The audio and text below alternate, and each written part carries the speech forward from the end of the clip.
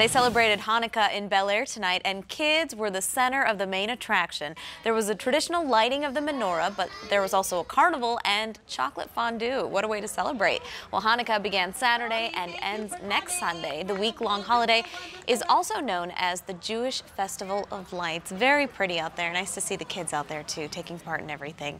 Well, for the latest news, weather, and traffic, check out Ron, Lily, Cheetah, and Catherine tomorrow morning on KHOU 11 News starting at 4:30 a.m. We'll see you tomorrow. Good night.